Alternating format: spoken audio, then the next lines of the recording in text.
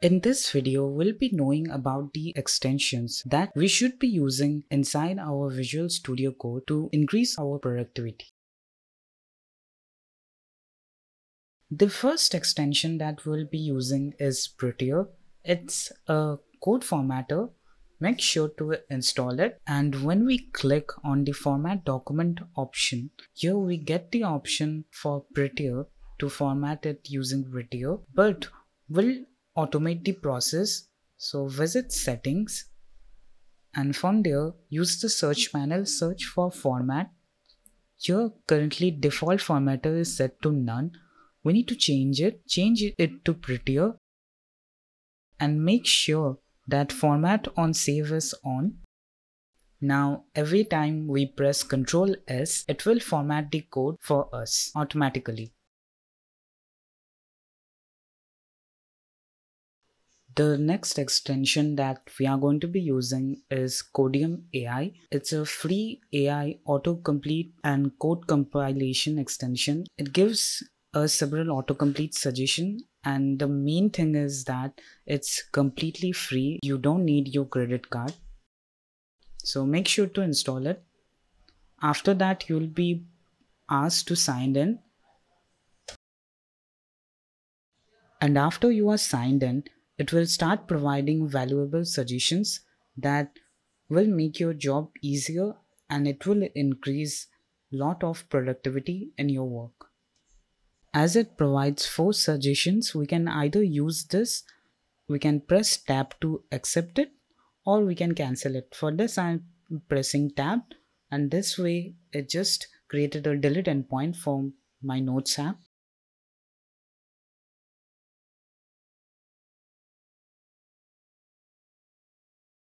The next extension that we are going to be using is Thunder Client, a simple and lightweight alternative for Postman that we are going to be mainly using it for API endpoint testing. It's almost similar to Postman. Here we need to simply add the URL and send a request, and we can also specify what kind of request are we sending: get, post, delete, patch. We need to simply send it, and it will result the response within the same extension. The next extension is Git Lens, Get Supercharged. This extension is very helpful where multiple developers are contributing to a same repository.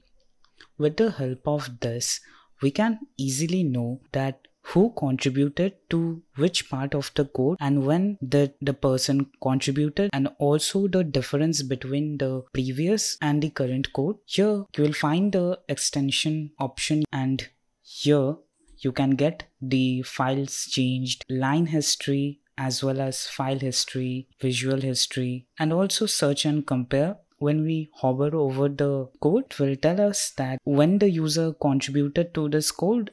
On clicking on it, we can also load what changes that the user made, and in this way this extension can be very helpful and it can increase a lot of productivity in work.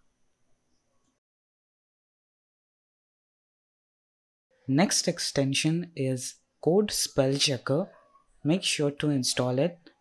Here, after we install, we can get, if we have any spelling mistakes within our code, the place where we have any spelling mistake, and we can use quick fix to fix it. We can also use the shortcut as Control dot. It will load all the suggestions like this, and we can fix spelling mistakes inside our code.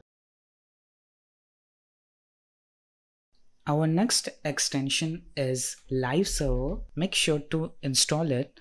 After you have installed the extension, here you will be getting the option as Go Live. Click on this, and now it will run on inside localhost 5500 port, and now you can view the website that we have built. If we made any changes inside the website,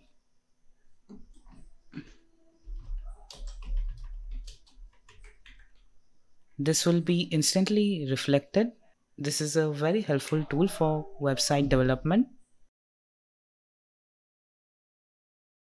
Next extension is auto close tag. If we open a tag, it will close it automatically. Like here, if we create a section and close it, it will write it automatically. In some cases, VS Code by default closes the tag automatically, but in some cases not. In that case, it can be very helpful. Now next extension is auto rename tag. This extension is very helpful. Just make sure to install it. This section has a starting from here and ends here. What we can do, if we want that instead of section, we want it inside an article tag. So we'll remove this now, and now we can use article like this. In this way, we can change the tag that is linked to it. Like this article is linked with this. If we change on this article, it will automatically, suppose if we make it as div, this will be also getting changed as div. So the auto rename tag is really very helpful extension. Next extension is indent rainbow. This extension is very helpful when we are coding Python or YAML files, because there indentation matters a lot. If you do something wrong with indentation, then the result will be wrong. So for this, when I'm coding inside for loop, then I can easily know that this loop is ending here. So this extension is really very helpful. Next extension is draw.io integration extension. This extension is very helpful for drawing UML diagram or flowcharts. What do you need to do? After you have installed the extension, you can simply create a file. Let's give it a name as diagram.draw.io, and it will open this kind of UI. And from here, we can create any flowchart or something that we want very easily.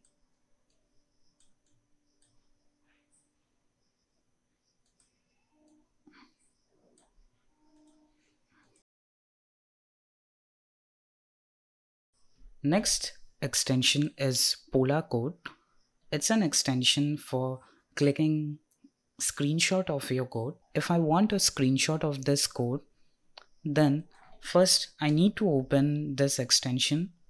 First I need to type Ctrl P, then use greater than symbol, type Polacode, and first I need to copy this code that I need to make a screenshot. Just copy it here, and then I need to remove this existing code and paste it here. Now I can decorate it. Now it's looking something like this. I can also make it bigger or smaller. Now after you have got the current position, you can click on the camera icon and it will ask for the file name. Just save it, and now it will look something like this. And now you can use this image to share with someone or use it in your blog post. For coding more faster, we should be using snippets. There are several snippets extensions for different languages and framework. I cannot cover all of them in single video, but the main point, you need to find the extension by yourself. You need to just enter the name of the language or the framework that you are working on, and then snippets. Suppose if you are working on React, you will be using React snippets. If you are working on Python, you'll be searching for Python snippets. And if you are working with Flutter, then you will search for Flutter snippets. Like this, you will find various snippets extensions.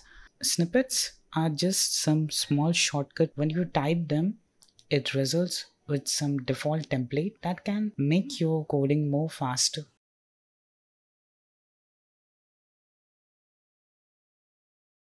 Now, a bonus tip: if you are running a low specs machine, then on running several extensions all at once might hang your system. So it's better to reduce the number of active extensions running when we are working on some specific project. Suppose in my case, I'm currently working on a Node.js project. I will not be requiring the Dart extension, the React extension, and the Tailwind CSS extension. So it's better to disable them for my current workspace. If I disable them for my current workspace, then it is not uninstalling the extension, but for my current folder that I'm working, it's just disabling it for that. And make sure to restart all the extensions, and this will free a lot of RAM on your machine. If you find this video helpful, then make sure to like this video. If you want to recommend some more extensions, you are most welcome to write it in comments. So that's all for this video. Thanks for watching.